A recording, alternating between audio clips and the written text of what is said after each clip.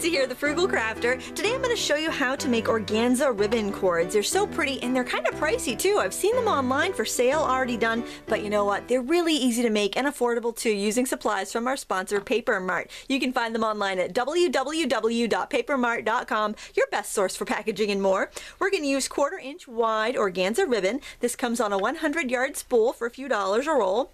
We're also going to use this rat tail cord. This is 2mm in the color ivory. It's satin, it's beautiful, and you get 200 yards on one roll for about $8 or $10, somewhere around there. Very, very affordable. We're also going to use a couple of these little cord ends. You can get those at the craft store. These are made by Blue Moon Beads. We're going to use a small barrel clasp, and we're going to use 2 small jump rings. The first thing we need to do is to measure out some cord, and I like to use the cord first, and then I kind of use the cord to measure my ribbon. So I'm working on a bead board, which is numbered with measurements. So I want this to be about 22 inches long, so I'm going to start my cord, and there's no waste here, so you want to measure out exactly the length you want. I'm going to start it at the 11 and kind of work my way around and clip it at the 11 over here. You could also measure it out with a measuring tape. That is absolutely fine. Then I'm going to use my cord to measure out my organza. And you're going to want to cut this flush, or you're going to have to trim it later. It doesn't really matter, one or the other. I'll just do it to begin with. Alright, then I'm going to zoom in a little bit closer so you can see how I put the cord ends on. What you want to do is put your ribbon down first and then center your cord end on there. And then grab your little cord end, okay, and you're gonna put the whole sandwich right in there. So it's kind of like that cord is forcing it in the little channel that you have between the little metal arms that we're gonna wrap around. And then using chain nose pliers, they work a little easier than trying to use our 3-in-1 tool. You're gonna fold over these ends, just like so. Fold over one, get it squished down nice and good. Alright, and then I like to turn it right around. Makes it a little bit easier. And then you're going to fold down the other side and squish that in there really good. And then see how nice and neat that is? And if I give it a pull, it's not coming loose. And then just to make sure you don't tangle up your string, I kind of like to hold it together and smooth it over and smooth it down and make sure I keep that cord centered up on my ribbon. And we're going to do the exact same thing on the other side.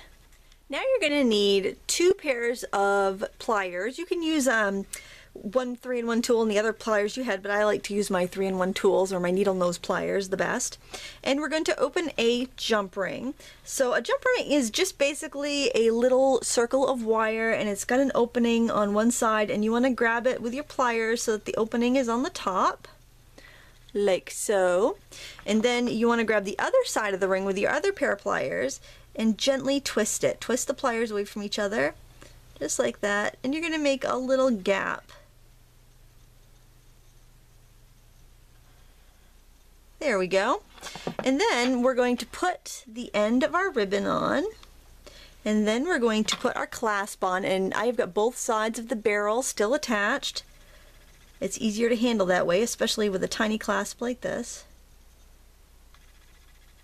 And then to close our jump ring, we're just going to grab both sides again and pull them together, twist them back together. Always open and close your jump rings with a twisting motion. You don't want to do it with you don't want to open it up like a U, because you'll never get it closed tight again. So that's what that should look like.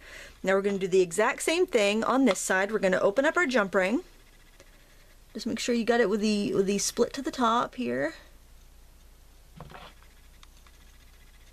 Using both of your pliers.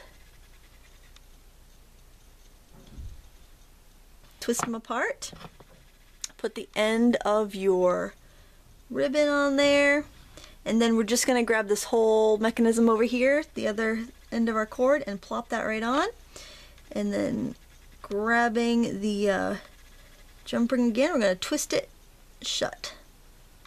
I do have jump ring openers, but I find that I can do a much better job with the pliers and they don't tend to come apart. So there you have that. Now let's zoom out and take a look at our finished necklace. Now the big reason I like to make these cords with the tiny little ends is because at craft fairs I like to sell my pendants as just individual pendants, but I find that finished jewelry sells better than just packaged pendants. You can get these little baggies at Paper Mart, by the way. I'll put a link below the video so you can check them out. But the cool thing about this is that, say I want to sell the pendants but I don't have time to make them all into jewelry, I can have these cords out by themselves in different lengths, and that way people can pick a pendant and pick a cord and make their very own custom jewelry. So say somebody wants to buy this cute feather pendant, and I just put the price right in the back. Love these resealable bags. They're also food safe too. And then you take the little pendant out and you can slide that right on your cord and you're all set. See? And then they've got a necklace and they didn't have to worry about how they're going to finish it at home. And it's a great way to boost your sales at a craft fair, and the organza ribbons are very trendy right now. So I do hope you try this out because it's so much fun to make. Again, I want to thank our sponsor Paper Mart for giving us the supplies for these videos. You can check them out online at www.papermart.com, where we make you look even better. Thanks so much for watching. Until next time, happy crafting.